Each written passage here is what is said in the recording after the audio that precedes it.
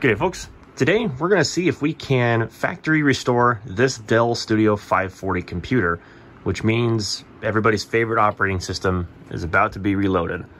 Let's get into it.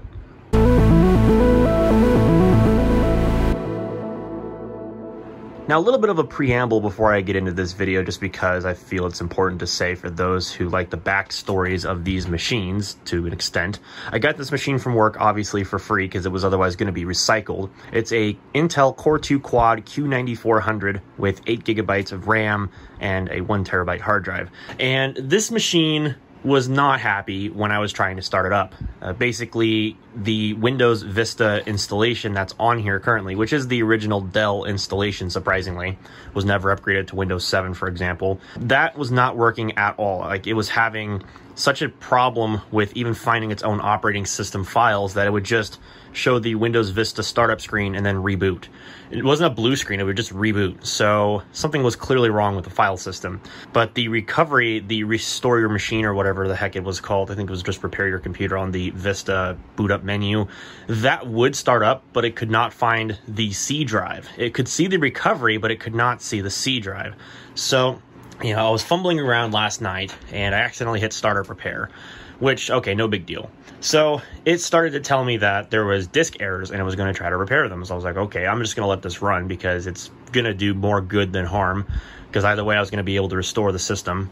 And it did perform some error fixes, which was good. It was able to start up to an extent. It would always get stuck on a black screen with a mouse cursor, and it would never proceed farther. So something must have totally trashed the operating system that's on here to the point where it's not even starting up now. I don't know if it was a virus or if that's just simply a corrupted install. Who's to say?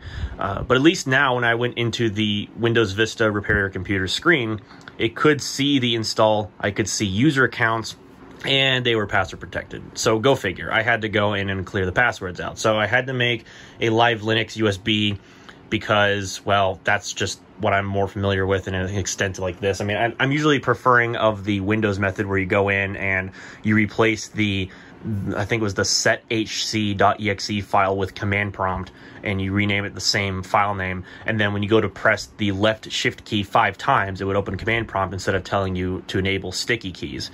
But the problem was, of course, I couldn't even start up the operating system, so that was a useless feature to me.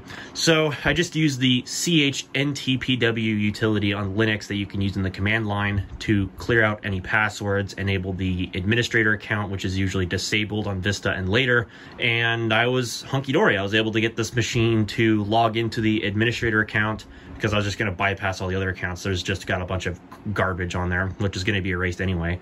And yeah, let's just go with this and let's see if this machine is actually going to work. Surprisingly, the Linux method actually got it to work, even though it was a painfully slow experience because my flash drive kind of sucks. So I will say also, for those who have skipped past this point, do not comment about the quality. I'm going to use the wide angle camera because otherwise, well, you're not going to really be able to see the screen. And, well, I don't even know if I'm going to be able to do this anyway. So let me reposition this and we'll get started. Actually, back here would work pretty well too. Let me just make sure that it's lined up. Yep. So let me get my TV turned on here since it's my most convenient display right now. And let me grab my keyboard.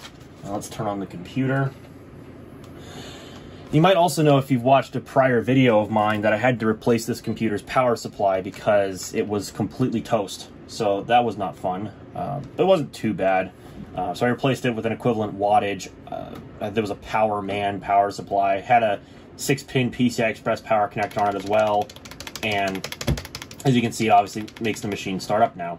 So obviously spam F8 on startup. You hit repair your computer. And in the case of a Windows Vista OEM system, it will load its recovery volume.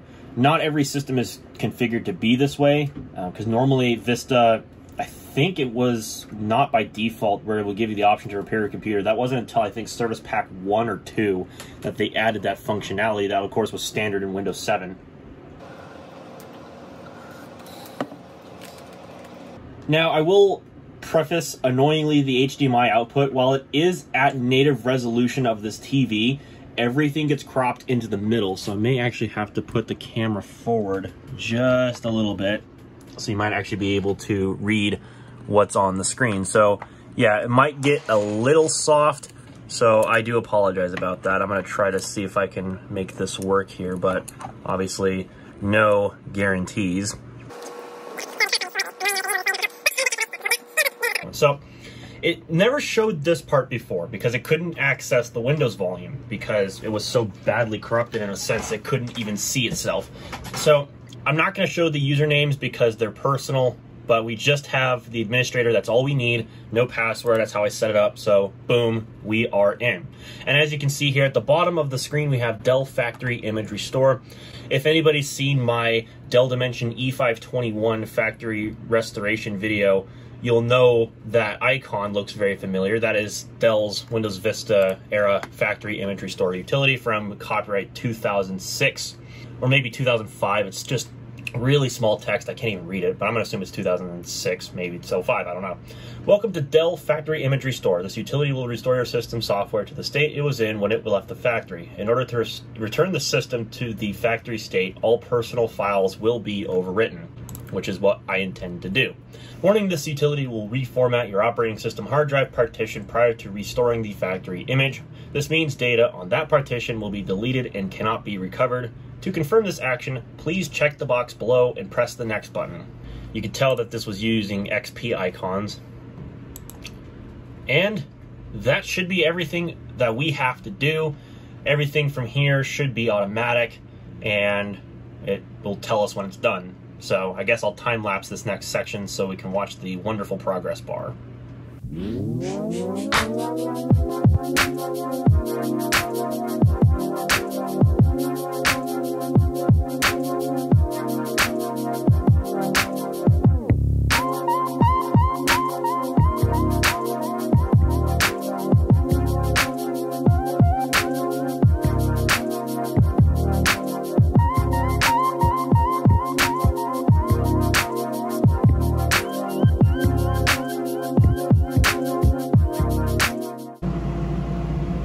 Oh my goodness, factory image successfully restored, and I basically got the camera adjusted basically in the nick of time. I was trying to get it a little bit more straight because I looked at it and was just like, eh. I mean, for a time lapse, it's probably fine, whatever. Your operating system and factory installed applications have now been restored to the state they were in when they left the factory. You will need to reinstall any applications that you have added since you received the system. Press the finish button below to reboot your system. With the obligatory duplicate text, press finish to reboot your system. As if you didn't just tell me up here. So, okay, I appreciate that. All right, and away we go.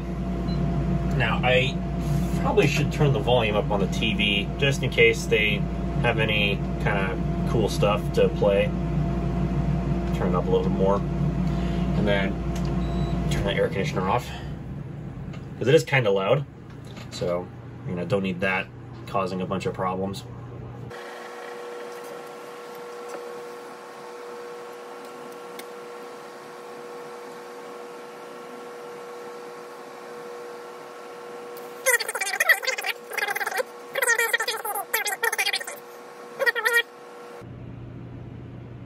Hey, and we made it. Perfect. Let me see if I can reposition the camera a little bit, see if I can make this look better. All right, I straightened it a little bit more, so now it should be a lot better. So, this is the reason why I decided to restore this machine. If I didn't mention it before, this is OEM Windows Vista Ultimate, which you don't often see, especially from the Vista era. So somebody had to have forked out a lot of money for that upgrade option. But it is OEM, so here we go. Windows Vista Service Pack 1 was preloaded, and I don't have any of the CDs for this computer, unfortunately, so, you know, what I've got is what I've got, so I better hope that it works. Choosing a username and picture, I think for now I'm just going to put Dell as the username, and I'm not going to bother with a password. I will call this Dell Studio 540, since it is technically connected to the network. And I suppose we'll use this fancy blue background from Dell. Don't try to install updates. I'm not in Central Time. I live in the superior time zone of the Pacific time zone, and I'm probably going to get a lot of people commenting about that. And because I had to use Linux, the clock is wrong, as it usually ends up being, because it's really kind of annoying that it does that. I am at home, and why thank you, Windows Vista. I am very appreciative that you existed for whatever reason. All right, let's press start. So, looks like the screen is in 1024 by 768 resolution. It probably doesn't recognize this TV properly. Either that or it's a limitation of the HDMI output on the integrated video of this computer's motherboard, since that's what I'm using. I could have used the VGA, but then I don't think I would have gotten any sound output because I don't have an aux cable connected to the TV, obviously, and I would not feel like trying to get that hooked up because that would have been a pain in the butt. So, convenience sake, I'm just going to use HDMI. So it might look a little goofy, but it actually helps for recording because then I can get the entire output in frame. Oh, the obligatory performance check. Getting it done just got more fun. Time is precious. More than ever, you need a system that is simple, easy, natural, and enjoyable, so you can get things done and focus on what matters most in your life. Like waiting for a Windows update on Windows 10, because that's always enjoyable. Connect and communicate like never before. It's now safer and easier to connect with the people who matter most. Whether you choose voice, video, photos, or text, you've got an amazing array of options with Windows Vista. Turn everyday moments into lifetime memories. With simplified tools for uploading, cropping, cutting, and creating photos, Windows Vista makes it easier and more enjoyable to share your favorite memories. Connect, play, have fun.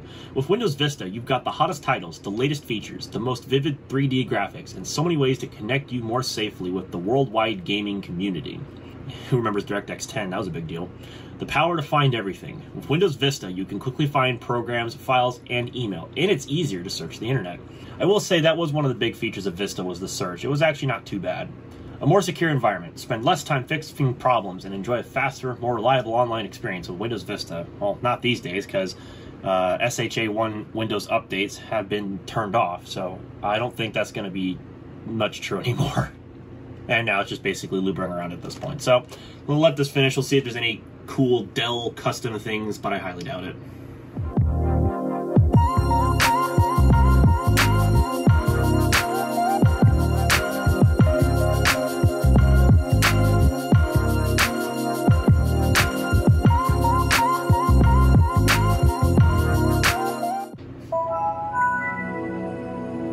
And here we go, into the desktop.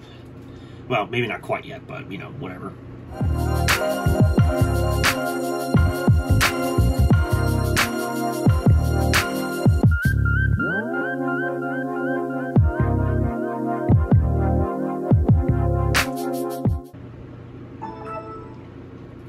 Hey, and there's the desktop. We got a eBay shortcut. That's interesting. All right, to connect using an existing network or ISP. Oh, and there goes the display resolution. Oh, okay. I actually found the native resolution of the TV, so that's pretty nice, I suppose. And is it cut off on the camera? Not really. Okay, that's fine. Yeah, we're connecting to an existing network because obviously I already have it connected to the internet. Your computer comes with interactive gadgets that are organized in a sidebar on the right side of your screen, as shown here, which that's obviously not what it looks like. That's from Windows Vista, I think Beta 2. Gadgets are many applications with a variety of possible uses. They can be calculators, games, sticky notes, and more. You can minimize or close the sidebar at any time to remove gadgets from your desktop, and you can also customize your sidebar by adding and removing gadgets. Microsoft Windows Vista can help you transfer your music, photos, email, and settings from your previous computer. There are several ways to transfer data depending on the capabilities of your old computer. This may be a time-consuming process depending on the method of transfer and how much data you plan to transfer, which I'm not going to do. All right, and here we are. So we've got what looks like a little Dell toolbar thing at the top here. That's interesting. They also put the recycle bin up here instead of it being on the desktop, so the recycle bin icon kind of disappeared there. What other things are there? We got Dell Data Safe Online, Realtek Audio, obviously Windows Update, Defender, GMA, Dell Remote Access. Set up your Dell Remote Access account to easily and securely access and share computers and files when away from your home or office. No, thank you. I said no thank you. So, cool. And here we go. Dell Studio 540 Core 2 Quad Q9400 with 8 GB of RAM. Very nice. Very nice. I've got a 4.0 on the Windows Experience Index, obviously because the gaming graphics are kind of lackluster. But everything else ranks a 5.9, so that's pretty cool. But very interesting that they ordered this with Ultimate. I'm actually surprised by that. Normally a machine like this you would have seen like maybe Windows Vista Home Premium. But it does have its own dedicated recovery volume, and as you can see, obviously a 1 terabyte hard drive. That would have been a lot of space back in the day. Probably about 2009, I think, was when this machine was made. I wouldn't know for sure, but, you know, it's whatever. So, yeah, it seems pretty snappy. Obviously, Windows Vista, it's got the usual array of guff. So you get your usual sample music. Doesn't look like there's anything additional included with that. I don't think there's any additional sample photos. Yeah, there's just the usual Windows Vista ones. But we do have what looks to be quite a number of pre-installed things. So real quickly, I'm just going to roll through these because my phone's about to die, so I don't want to go killing it necessarily. So we got Power DVD, we got Adobe Reader 9, all the usual Windows Vista things. We got, looks like Dell Dock is what it was called. I think that might be just a rebranded like Star Dock, if I'm not mistaken. There's a Getting Started guide, Dell Data Save for backups, Dell Remote Access, Dell Video Chat. This does have a Dell Wi-Fi card. So it has that goofy external dongle that's connected with Torx screws and has that external Dell branded box for Wi-Fi. It does probably work fine. It's just kind of a cumbersome experience. Some Windows Vista business extras, because of course this was Ultimate, so it included literally everything. You do get the games. You also get a Wild Tangent game, which I'm probably not going to open up, at least not right now. Maintenance. It comes with a trial, it looks like, of... Is that Office? I don't know if this is Office Ultimate 2007. I don't remember which edition it was, but Enterprise had like Access and other stuff. So maybe this is like Home and Business 2007 or something like that. I don't remember. SQL Server 2005, Realtek, because this has a gigabit NIC on the motherboard. Roxio Creator for the, it's like a Nero clone. There's some of the Wild Tangent preloaded guff, and it also looks like we have some of the additional Windows Live features, basically. Inside of the Games Explorer, oh goodness, it shows basically everything as I figured it probably would. But yeah, most of this stuff's probably going to require Wild Tangent, so I'm not going to actually play it in this video anyways, because it's probably going to not work. So I guess before I close out this video, I'm going to go see what else comes included. I don't know if there's any additional wallpapers, probably not. Well, actually there's a few different ones that are included. So now you get the usual, looks like the 3 Dell patterns, and then this one, and then I had this one set on my Dimension E521. Looks like that one also came bundled in. So basically just the typical Dell Windows Vista wallpapers alongside all the other ones that Microsoft preloaded. I'm curious because this is running Vista Ultimate. Does it have the sound effects preloaded? I don't think it does because those were Windows Update extras. No, it does not have them. Okay, so I didn't think it did, but that makes sense. We'll set that background just because why not? But yeah, that's pretty much everything. Well, I guess let's check the gadgets. No, there's nothing preloaded. It's just the usual Windows ones. Okay, well, that pretty much cleans that up. So, hopefully you like what you saw. And if you did, well, then you know what to press. If you didn't like this video so much, well, then, well, you also know what to press. Get subscribed down below. Click the bell so you don't miss when I upload new videos. And with all having been said, thank you very much for coming to watch. And I'll catch you all in the next one.